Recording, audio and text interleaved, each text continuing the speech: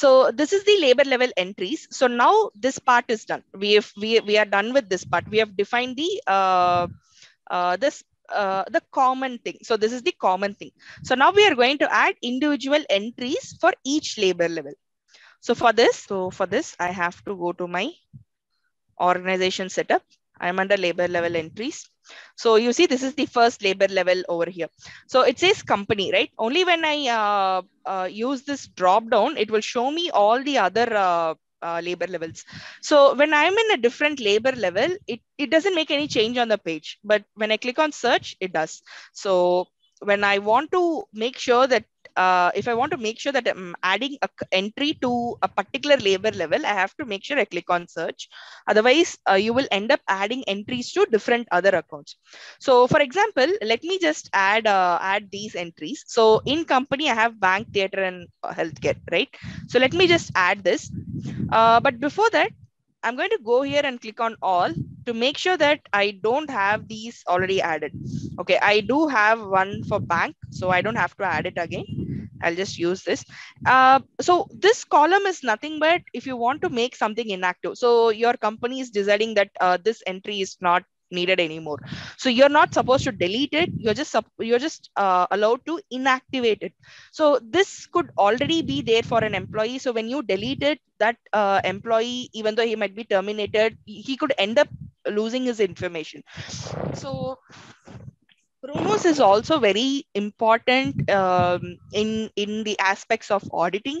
So more often you will get requests from auditing people asking you to send you reports on some employees as to how many hours they have worked or what is the pay code they've gained, etc. I don't know why, but we do get these requests. So that's why we are not supposed to delete any labor level entries or pay codes within the system. So as a matter of fact, we are not supposed to delete anything at all in the system. If you have an option to just leave it as it is, as long as it does not affect anything else, that's fine. Or if you have an option to inactivate it, you can just inactivate it. So with labor level entries, you can always inactivate it.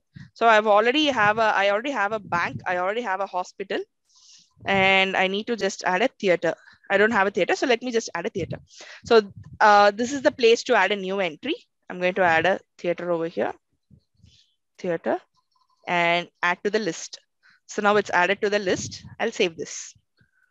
So now let me go to the second labor level. In the second labor level, I have Asia, Australia, Europe, and all. Asia, Australia.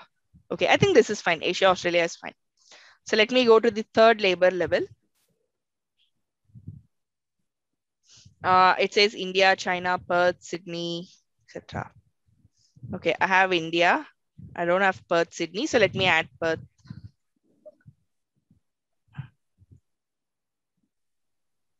Add to the list. Sydney. Sydney. Add to the list.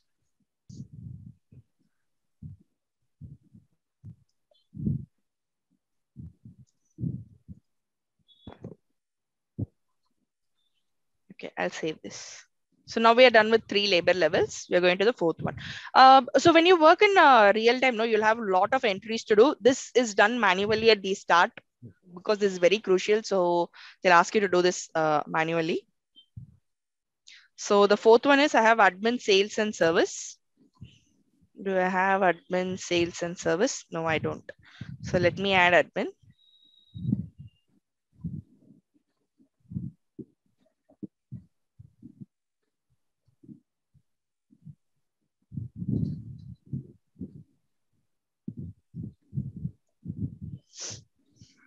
Okay, I've added admin, sales, and service.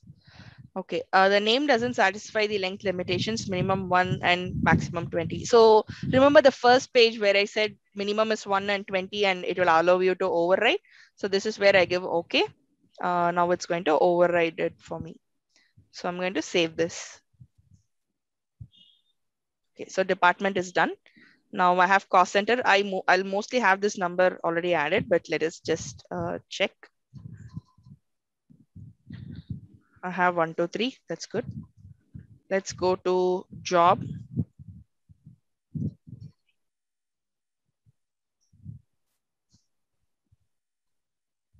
I have a nurse manager. Let us go back to job. I need nurse manager and it's already added. I'm not going to add the rest of the things.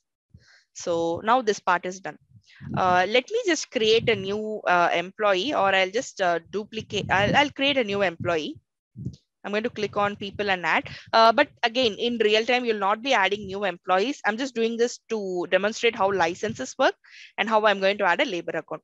So you see, when I click on a new employee, this is the page that I get. So I have a license page over here. So these are all grayed out. So which means I cannot add all these options. So I have only this option and this option to add.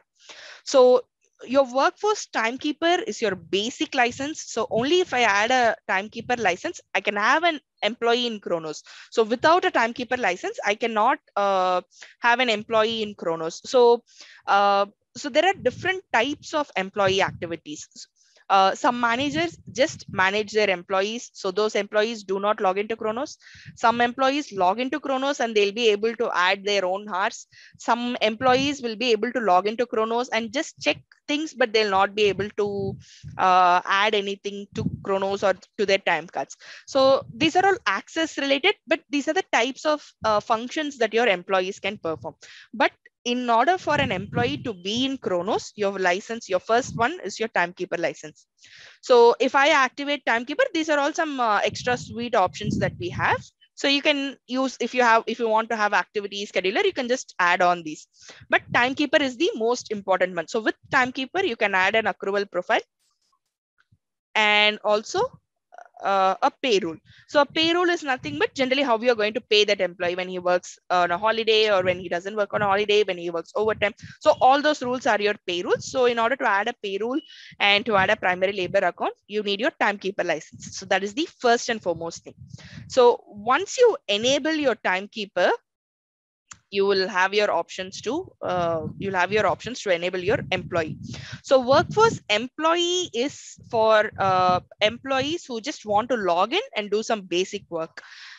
Manager license is available only to managers. So I did create some profiles for you. I have created profiles for you. Guan, I didn't know your last name, so I just added X. So do you mind sharing your last name with me?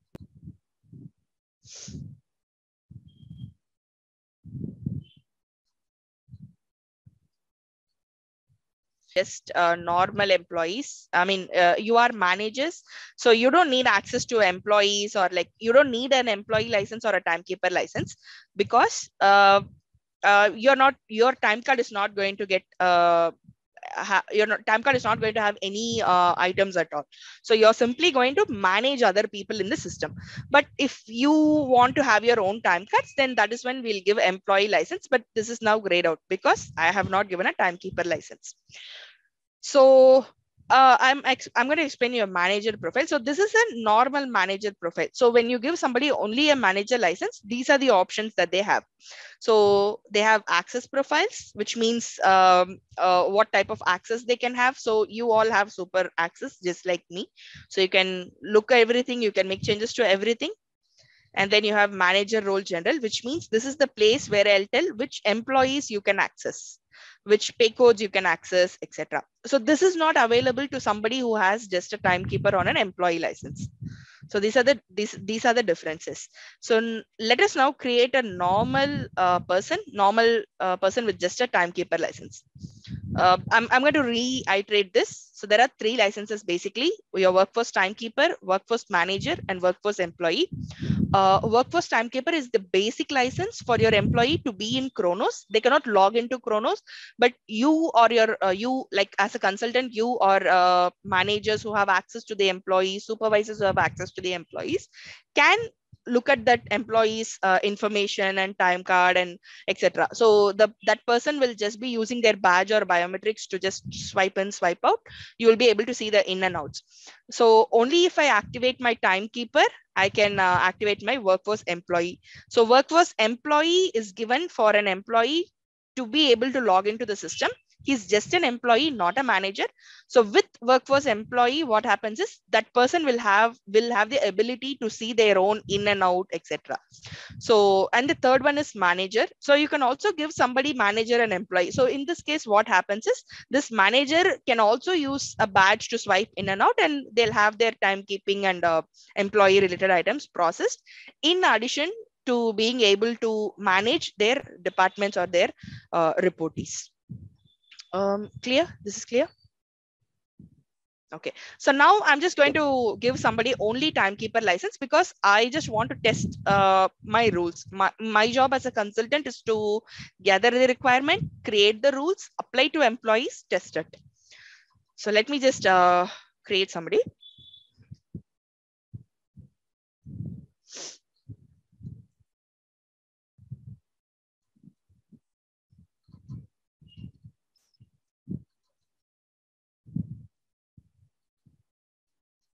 So I've added some date in the past so that I'll have at least 1 or 2 weeks back to test my rules. So this is my employment status, like as of when my Kronos account is being active. I'm just going to change all of these. So when I add somebody, these are the informations that I need generally. So there's no user information because there is no employee related role. So I'm going to job assignment. The first place is I have to go to primary account. So this is the place where I have to add the labor account. So this person is a nurse according to me. So let us just select it. So as and when I type, you can see the labor account being created here. So this person's company is healthcare. Okay, I made a mistake. So I didn't activate.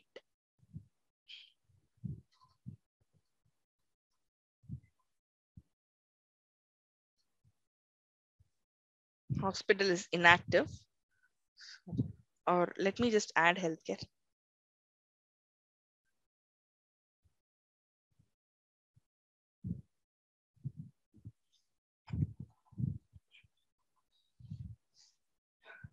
Let's see. So let me just go back to people editor. Search company healthcare. So now we see all these slashes over here. So we're just going to fill all these. So the second thing is she's in Australia. She's in a facility called Sydney.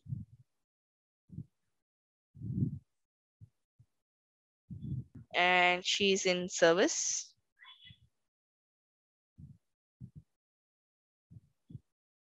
And the next one is she's in training. Okay, there's no training. So let me just add some show or okay, there's no training, so I'm just leaving it blank.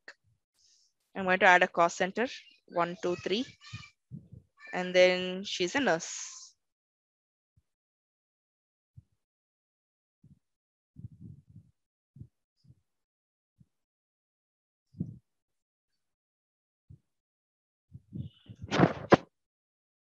So this is this person's labor account. So Jack Rose is this is in this location, and this basically this is their work. So this is how I'm going to track their labor account. So this cannot be put in a past state. I'll just save this. So without a primary labor account, I cannot save this employee at all. So this that's mandatory. So when you're adding an employee with the timekeeper license, you have to give them a primary labor account. Don't have to necessarily fill all the 7 labor levels, but you have to give at least a few, a meaningful few. So any questions so far? We'll just go to time cards. We'll see if this person's time card is active. Okay, great. So, okay, so this person does have time cards. So I think we can start applying the rules, and we can look into the rules, etc.